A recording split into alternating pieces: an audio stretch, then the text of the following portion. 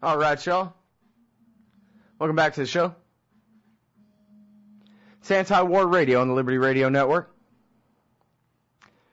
Now, Nebojsa Malic has been writing for antiwar.com for 10 years.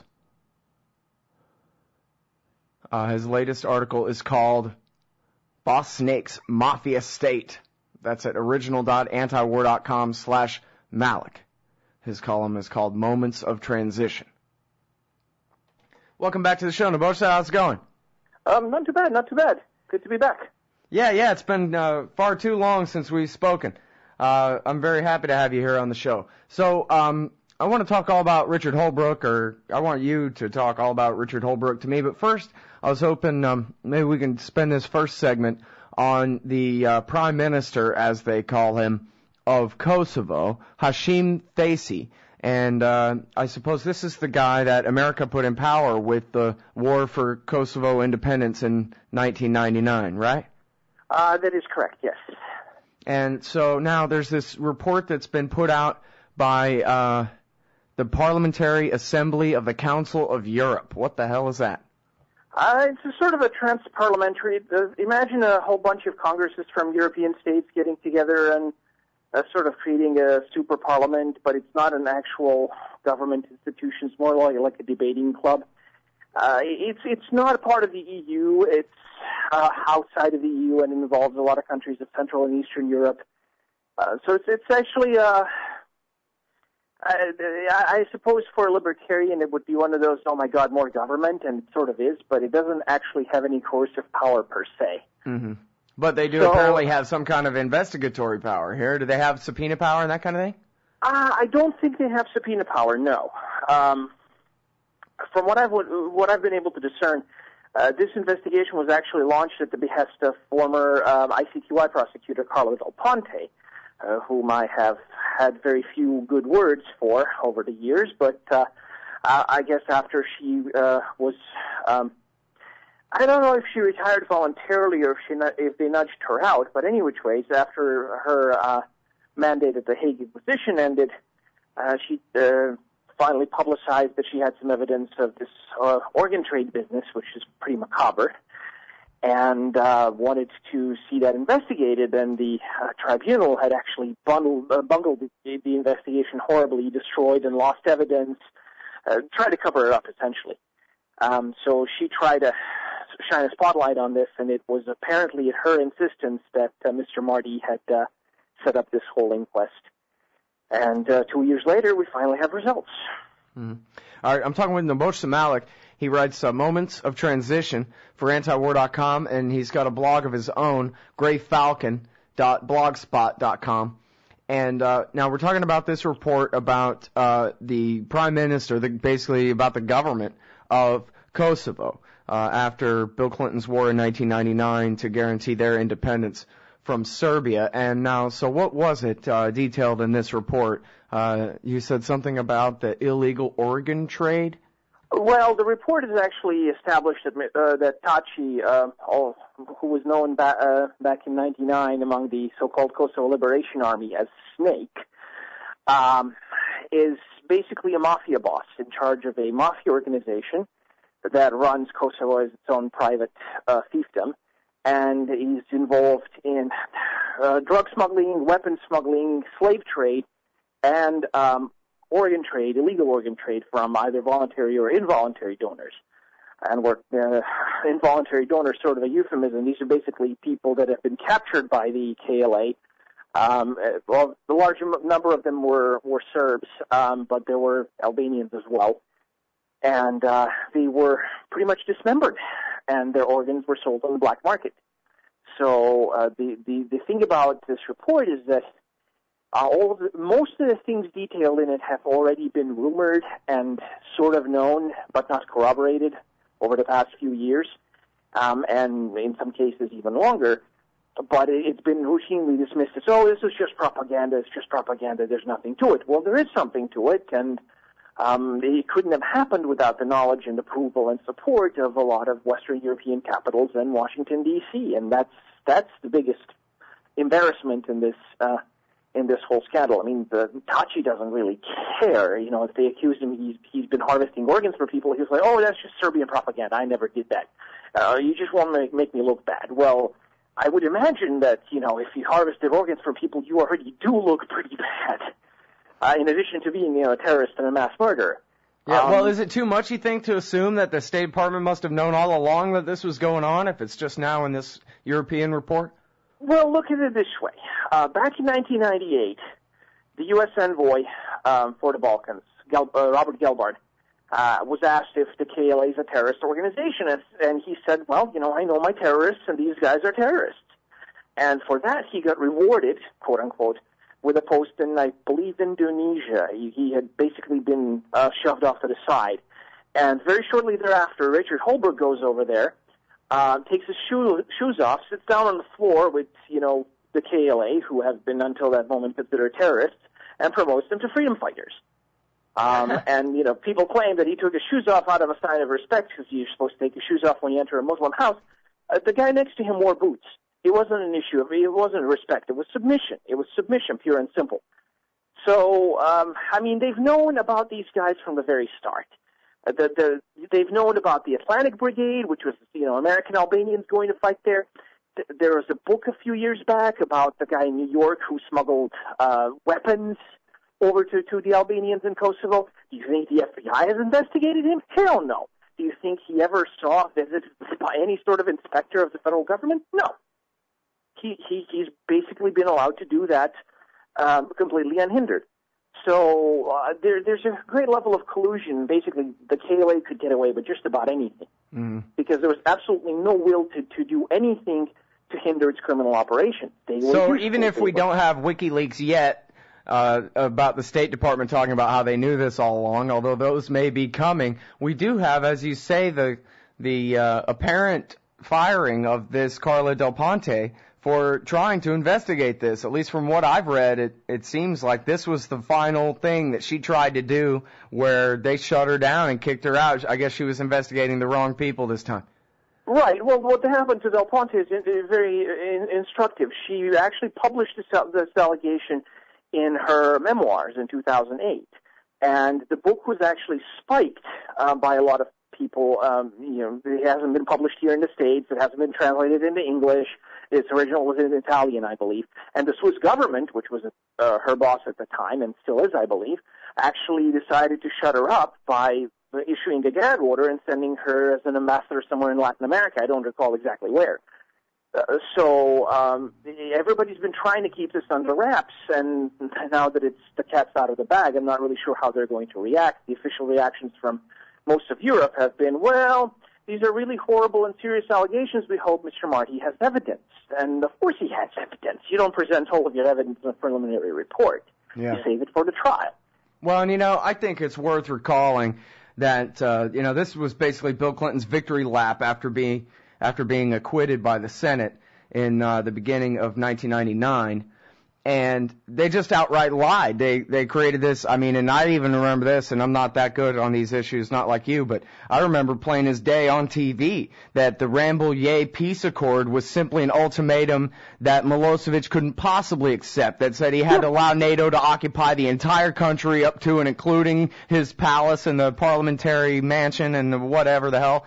And then they also said that there was a genocide going on, not just an ethnic cleansing, which apparently that wasn't necessarily even going on, but they claimed that there were at least 100,000 murdered Kosovars at the hands of the Serbs. And then, so basically, I mean, this was no different really than the George Bush administration and what they did with Iraq. A bogus peace ultimatum, you know, give up your entire country, move to Egypt, whatever, you know, an ultimatum he couldn't possibly live up to. Prove the negative, on the one hand, and then all the lies about what we're going to find when we get there, too. Genocide or weapons of mass destruction, same thing. And people just forget. I even forget the Kosovo War. I'll be listing wars and lies that led America to war, and I'll even leave Kosovo off the list sometimes myself. But it's important to remember that a lot of people really did die in the name of people who hadn't really died. Hang tight, everybody. It's Nebojsa Malic on Anti-War Radio. We'll be right back. All right, y'all, welcome back to the show. It's Anti-War Radio. I'm Scott Horton, and I'm talking with Nebojsa Malic from grayfalcon.blogspot.com and original.antiwar.com/Malic, M-A-L-I-C. And we're talking about Bill Clinton and Richard Holbrooke's Kosovo War for apparently the worst heroin dealers on earth and people who like to kidnap other people and cut their organs out. I guess goes right to the heart of what Rothbard said about governments just being nothing but gangsters, only bigger. In this case, you've got outright gangsters who became the government. Right. There's no distinction again between government and organized crime. In this instance, the government is the organized crime. It's almost a textbook example of what libertarian analysis of politics is all about, really. I'd like to say that just about everything about the Kosovo War that the public has been told has pretty much been a lie, including and the. Everything. I mean, back in '99, they were claiming that NATO had to intervene to stop a humanitarian disaster. In actuality, it created one. That there was a genocide. There wasn't one. That there was this plan to destroy Albanians in Kosovo. Well, there wasn't one. It was fabricated. And what happened afterwards was that the non-Albanians were pretty much obliterated in the province. There's been systematic destruction of non-Albanian heritage, specifically Serbian heritage.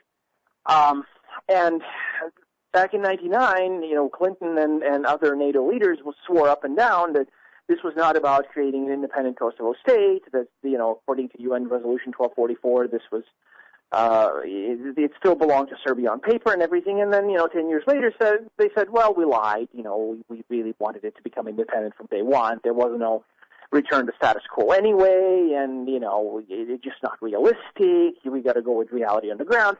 The reality on the ground is what they created with their guns and bombs. I mean, if we're going to set up reality like that, then what's the point of law at all?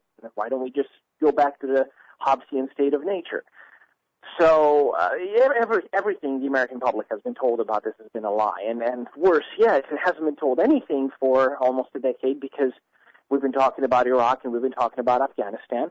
But Kosovo is what made Iraq possible. It happened 4 years earlier. That's what nobody's talking about. Yep, well, every president's got to have a war somewhere, and I guess Bill Clinton's genocide against Iraq through the blockade and no-fly zone bombings just wasn't really exciting enough. Of course, the Waco massacre, he got to use the Delta Force there, but that's not really a war like Desert Storm like George Bush got to have, so... 1999, he's running out of time, he's in a hurry, he's got to have a real war somewhere, right?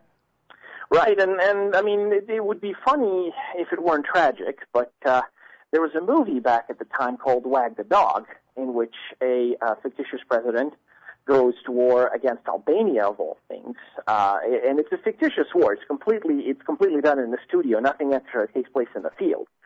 And it's all done, through the help of a Hollywood producer and this PSYOP operative and a PR person, and they have all sorts of wacky misadventures, obviously, and there are people who die in the end. And the entire nation is sold on this myth that there was a war with Albania that mercifully ended, and it had its own, tragic hero that ended up being some lunatic rapist that they, got out of the military stockade, who was basically spun into this, heroic special operative. And the whole thing is just so cynical because it's true. I mean, it's basically people people's names have been changed and some places have been changed, but that's precisely what happened. It's funny, too, because the way it should be, right, would be have a sex scandal to distract from the evils of the foreign policy. But no, nobody cares about mass murder for lies. They get really upset about a sex scandal, though, so it really is better in the mathematics of political capital and all that. Go ahead and distract from a sex scandal with a war instead of the other way around. Right. Well, I mean, and these days Washington's become so jaded that the saying used to be "Don't get caught with a live girl." Now it's "Don't get caught with a dead girl or a live boy," and even that is no longer the case. I mean, man, those Republicans, I'll tell you. All right. Well, now wait a minute. Rewind a little bit to the early '90s and tell me about the breakup of Yugoslavia and the intervention. I guess I remember that Bill Clinton sent troops in '95, said they'd be home by Christmas. Not sure if that ever happened, but the Kosovo War I remember much better than the previous intervention there in Bosnia. Did they pick the side of the gangsters there too? Well, in Bosnia they picked the side of the jihadists. That's a whole different story. I mean, it's a much closer to home experience. I actually lived through the Bosnian War. I left Bosnia right after the war ended, while the peace treaty was still in the process of being set up, and so I remember things pretty vividly. And I've been there a couple of times since.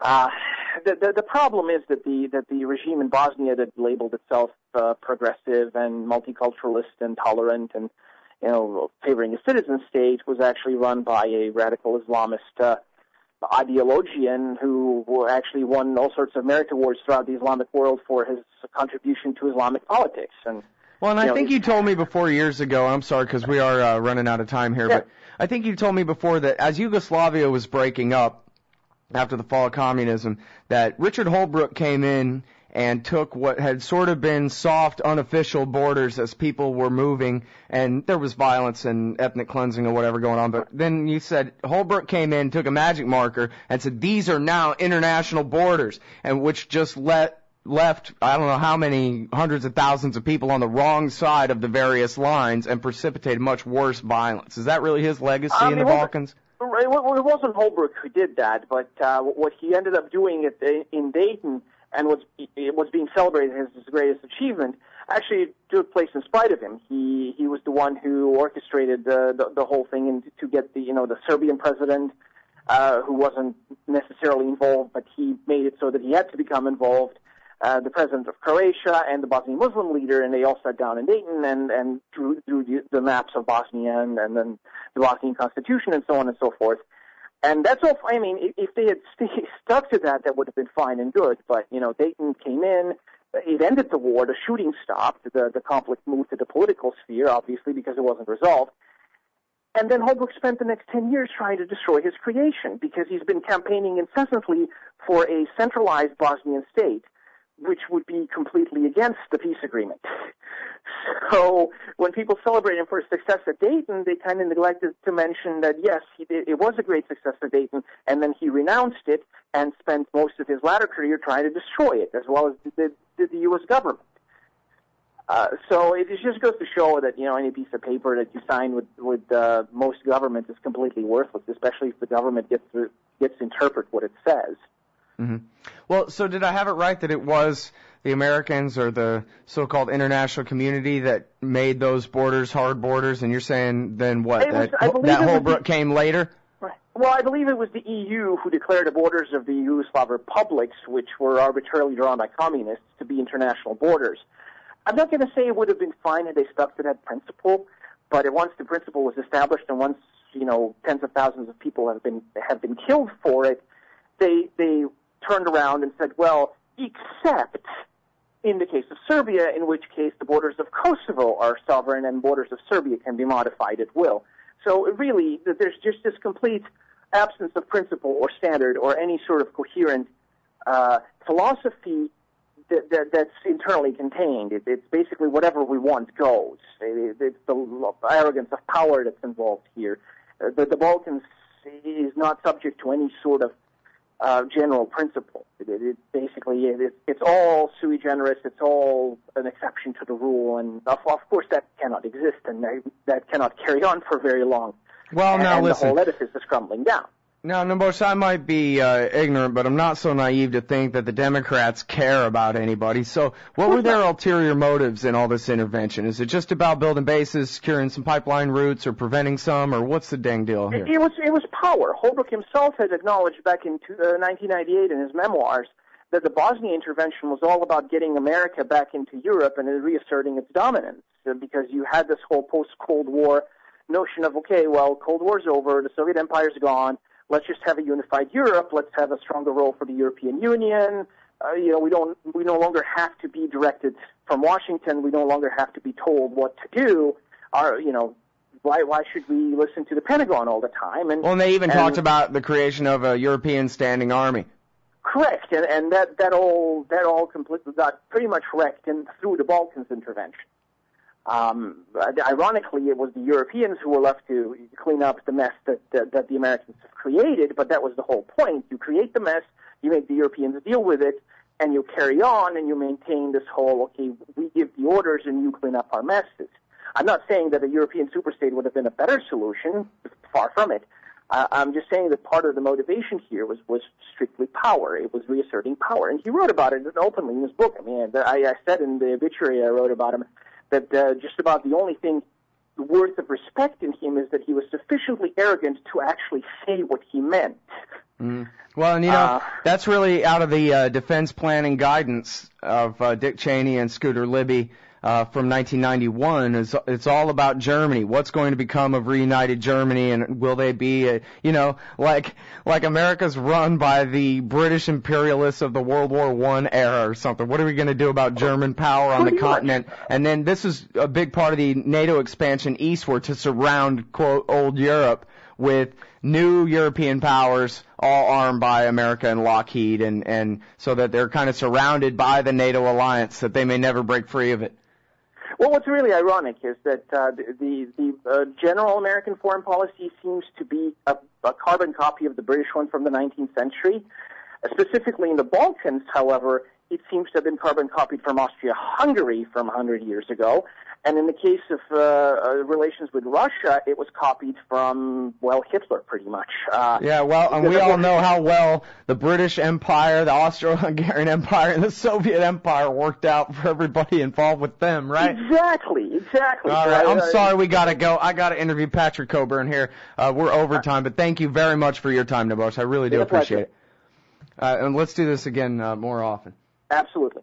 All right, everybody, that is Nebojsa Malic from antiwar.com, original.antiwar.com/Malic, M-A-L-I-C, and his website is greyfalcon.blogspot.com.